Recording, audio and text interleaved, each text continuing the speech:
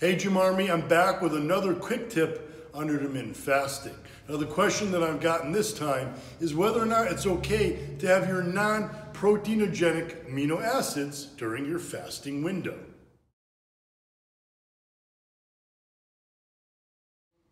Now, if you don't know what I'm talking about when I refer to non-proteinogenic amino acids, I'm referring to the amino acids that aren't used in the body to build protein, like arginine, the branched chain amino acids, leucine, isoleucine, and valine. I'm talking about functional amino acids that perform functions in the body.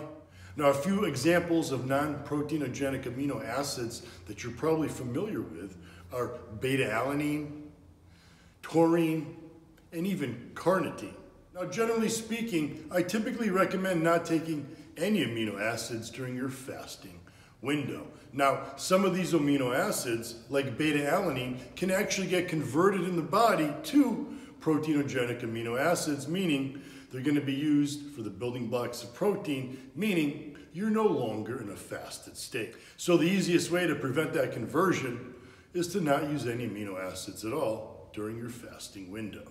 Now, carnitine isn't truly an amino acid. It's actually a vitamin-like and amino acid-like compound, very similar to actually B vitamin. However, there's a couple problems with taking carnitine on an empty stomach, and it has to do with the fact that carnitine needs insulin to get into muscle fibers. And if you're fasted, you're not having an insulin spike. So it's probably pretty useless to be taking L-carnitine. But notice I said L-carnitine. Now there's another form of carnitine called acetyl L-carnitine. And you'll notice 1,500 milligrams of it in my shred gym.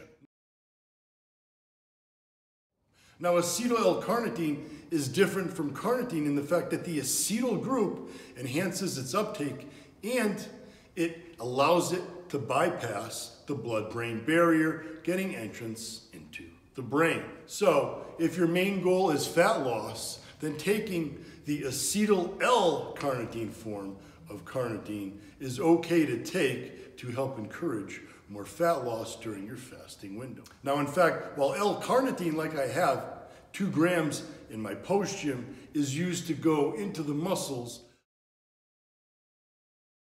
acetyl L-carnitine is used mainly for entrance into the brain, where it provides different benefits. So not to make matters any more confusing than they already are, generally speaking, I'd probably avoid even non-proteinogenic amino acids. However, if you're using one like acetyl L-carnitine to encourage greater fat loss during your fasting window, then that's perfectly fine. If you have any more questions on what you can and cannot have during your fasting window, you guys know where to get me. Social media, also check the Gym Army Facebook group page. And as always, guys, stay Gym Army strong.